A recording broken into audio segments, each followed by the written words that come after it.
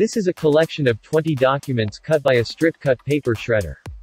Our algorithm organized these 505 shreds with 97.22% of accuracy, almost 2% higher than the state-of-the-art method, and with a speed-up of approximately 22 times.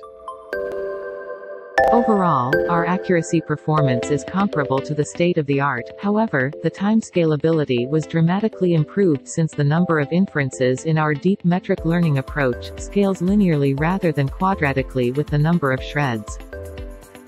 In summary, we use two networks to locally project the shred's boundaries onto a metric embedding space.